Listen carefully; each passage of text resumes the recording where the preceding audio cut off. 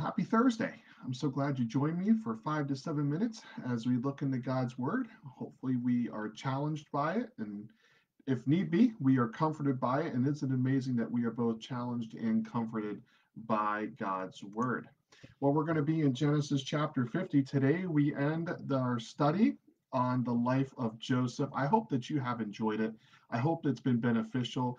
For me, it's been good to go back and take a bird's eye view of it and just look at a chapter a day, remind myself of what happened, and then remember some applications and even find some new truths or some refreshed truths, probably would be better said, and a renewed excitement about this story. So we're going to be in Genesis chapter 50 this morning if you want to get your copy of God's Word. As you get there, I have a question to ask you, and it's an odd one, and I'm going to bring it full circle by the time we're done. The question I have to ask you this morning is would you rather have a lot of small rewards, or would you rather save up a lot of small rewards for a really big reward? Or another way of saying it, remember when we got to go to the carnival or the fair and you put the ball or knocked the milk bottle off and you got a little prize, and then if you did that again you could exchange one prize, two prizes for one bigger prize. That's the idea. Would you rather have a lot of smaller things or save up for the big one? Let's get into Genesis chapter 50 and I'll bring it full circle because remember from yesterday, Jacob says goodbye and he blesses his sons. So here we go in Genesis chapter 50. Jacob has died, and Joseph has sought permission to leave Egypt and go to the promised land, to return to the promised land to bury his father Jacob. I need to stop right here and apologize. I misspoke. I got my Jacobs and my Josephs mixed up yesterday, and I said that Jacob was going to stay in Egypt until the Exodus. I was wrong on that. Joseph stays, and I apologize. I need to go back and clarify that. All right, so let's keep going. Jacob, he dies, and Joseph, he seeks permission from Pharaoh to take his father and honor his last wishes and bury him in the cave that we talked about in Genesis chapter 40. So they go, they have a memorial service and a time of mourning for Jacob. Now I want to stop here. And this is a good reminder that it's good for closure to have that service to offer an opportunity for people to say their final farewells.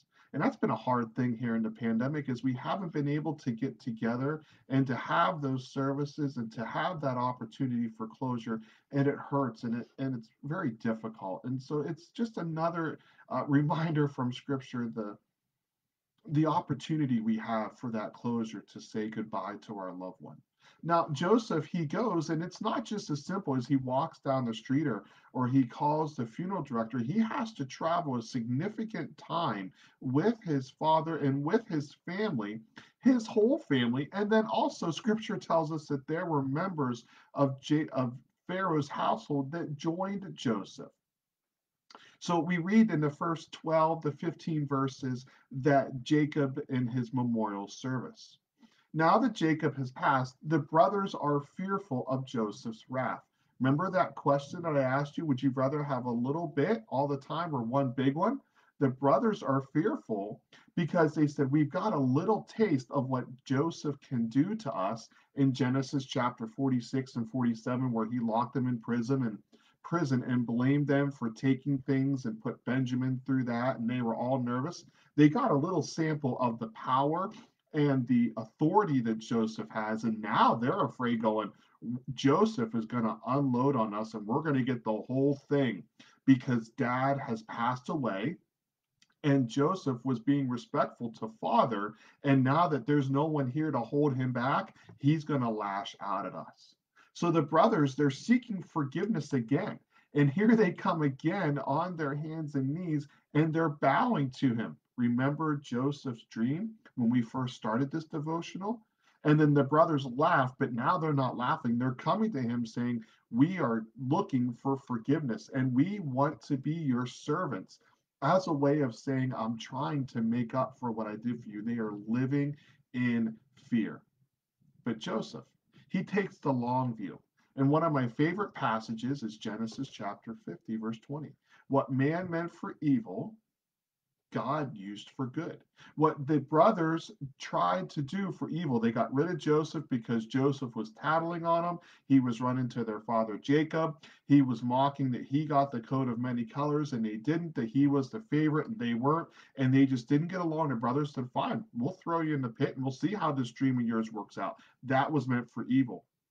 Joseph is not stuck there looking at the evil. He sees that God had a plan.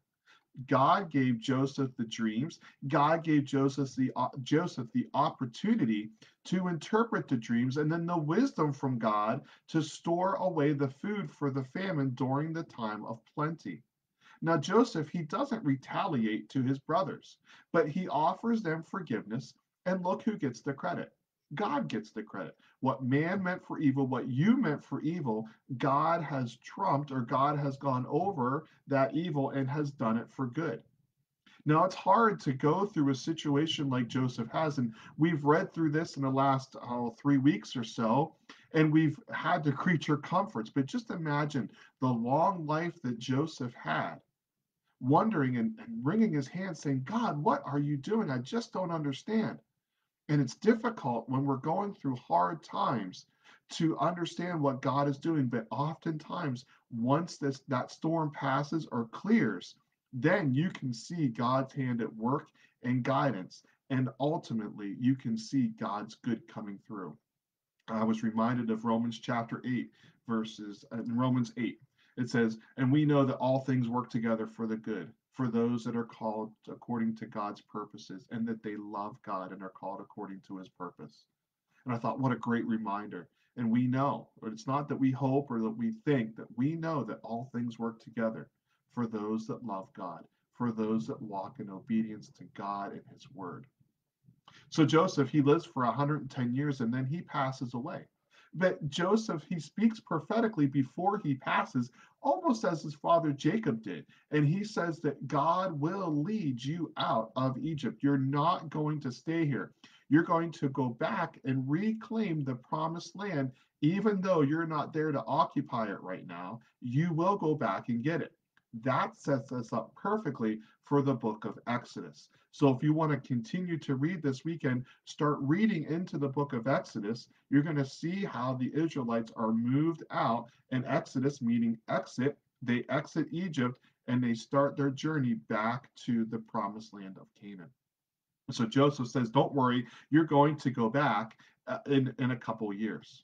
So Joseph, he makes his family make a promise to him. He brings his family, says, hey, I need you to promise me that you will not leave me here when you leave. All right. So Joseph says, you don't have to take me right now, but when you leave, it's a promise of things to come. When you need leave, not if you leave, but when you leave, take my bones and take them back to the promised land. Don't leave me buried here by myself.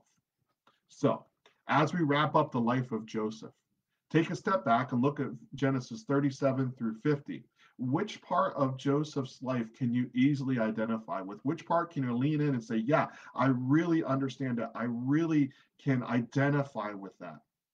My ultimate hope is that each one of us can identify with Joseph's long view that he has, that he sees the evil that happened to him, but he's not, if you will, handicapped by that. He sees that God had an ultimate plan. And we and you and he and us, wow, that was awkward. I'm sorry. Let me try again. And we all can see God's hand of blessing, God's hand of provision, even during the times of difficult. What man meant for evil, God has meant for good.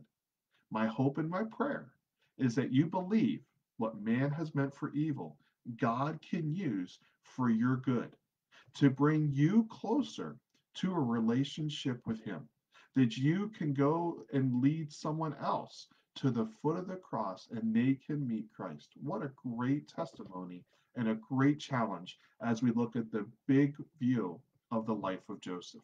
I hope you have a great weekend.